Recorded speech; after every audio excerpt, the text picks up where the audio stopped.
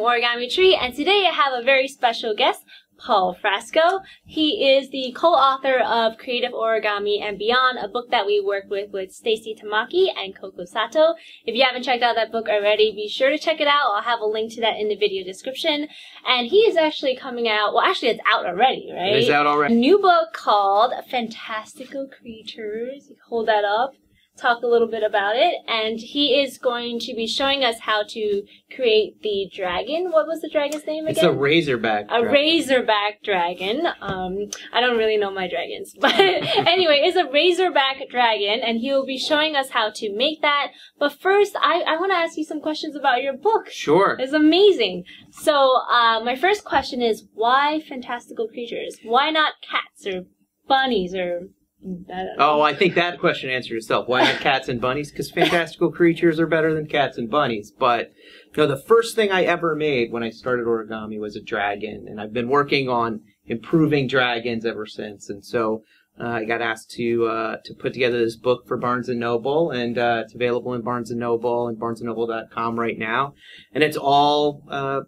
creatures with a fantasy event. So there's a phoenix and a dragon. And which one is which? Baby dragon. So here you have a phoenix, a pegasus, the Razorback Dragon that we'll be learning today, a fairy, a little vampire, hydra. So it's full of creatures, and there's something in here for everybody. It starts with some pretty easy stuff, and then it gets harder throughout the course of the book. Some of these are actually a pretty big challenge, so I hope people try them out and practice a little bit. So the other thing is, you know, it's a complete kit that comes with paint and paint brushes. So all the paper is white. And each paint container is... Oh, nope.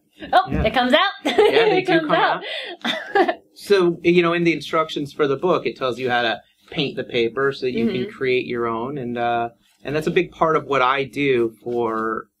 When I fold stuff. I always make my own paper. I always start with a blank sheet and make my own paper. And then I use a process called wet folding, where I make the paper a little bit wet before I fold it. And then when you fold it, it'll hold its shape in some of these more interesting shapes. So this is going to hold its shape for the life of this object, unless we were to, say, take it out in the rain or in the shower with us. Okay, great. So you're going to show us how to make the dragon now, right? We're going to learn the Razorback Dragon now. Awesome. So we're going to start our Razorback Dragon with a piece of paper that I've pre-painted using paint from the kit. You can see that it's got a relatively rough texture, and I like it that way. You can also see that I didn't worry too much about finishing up the paint, and I'm going to start by making a piece of paper towel wet, not dripping, and I'm going to wet my piece of paper. Now I don't want the paper damp, I just want to moisten it a bit. It should never be dripping. Turn my piece of paper over and do the same thing. You can see I just have this painted on one side. Only one side's going to be visible in the final model. So, we're going to start by making a traditional bird base, and we start by making a book fold in half. And I'm going to fold gently here, trying not to crease too firmly.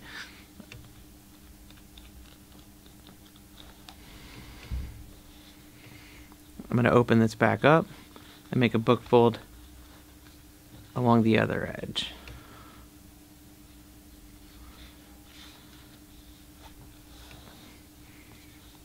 And open that back up. Now I'm going to turn my piece of paper over. I'm going to fold on the diagonals.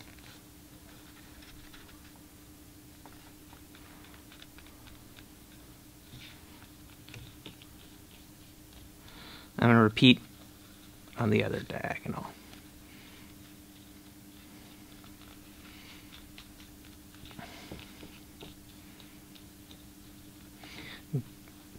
By popping it up in the center, when you do that correctly, it collapses together and it makes that first step of a traditional origami crane. It makes what we call a preliminary base. Now I'm going to fold that top layer to the center line. I'm going to repeat the same step on the other side, folding to the center line. I'm going to fold this point over these two edges, right, like this. And this is all pre-creasing for the next step. So I'll unfold everything, and I'll make what we call a petal fold. by folding that top flap up, you can see it opens up. These start to come together. And then I'm just going to help it along by reversing this crease up here.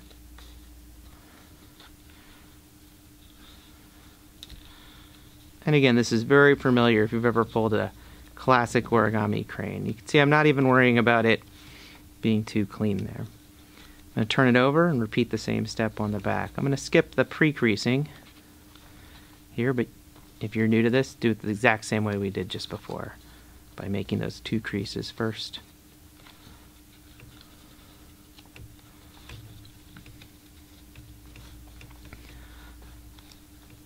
There. Now I'm going to fold this top flap down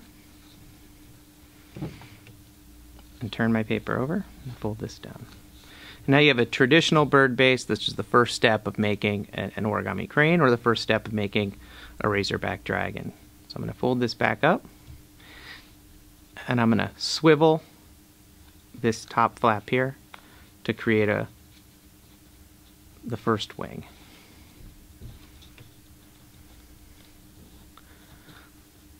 And I'll show you that again. Again, this point comes to the center, and we just swivel up and flatten that out. And we take these 2 points and fold them up. Those are going to make legs or arms for our dragon. And now we're going to have to narrow the neck. So this will be the head. I'm going to fold the edge to the center. And you can see those arms that I just mentioned, they're going to swivel to complete that. And again on the other side, fold that edge to the center and swivel to complete that.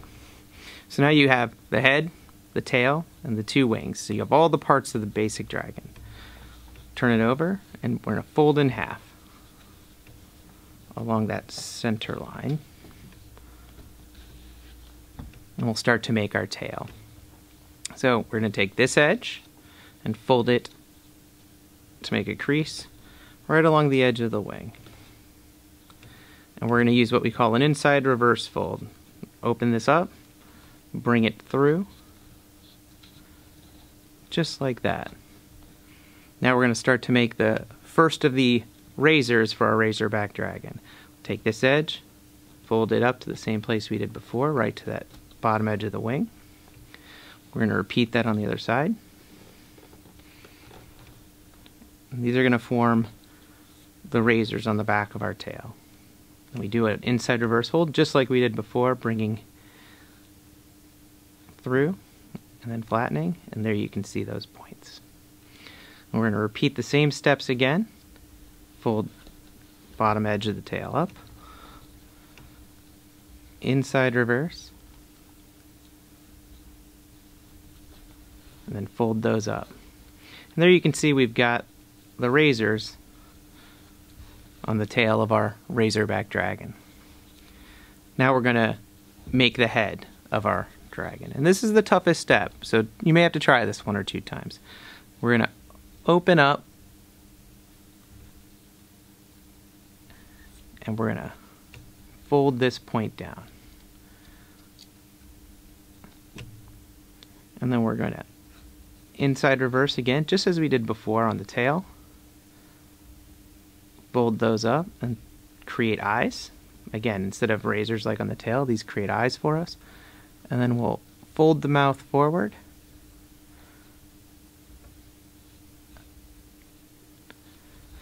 Now all we have left to do is our wings.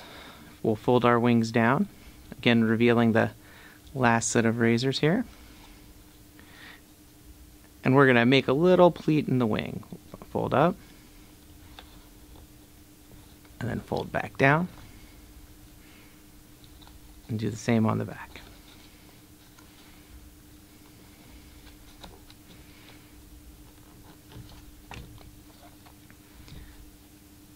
Now we just have to finish shaping our dragon. We're going to give the neck a little twist, give it a little motion, give the tail a little twist in the opposite direction, give it a little motion. And there you have a finished Razorback Dragon. What you can do if you have little bits of white showing or little bits of the color on the inside, is finish those off with a little bit of extra paint after you're done, or add additional colors or anything that you'd like.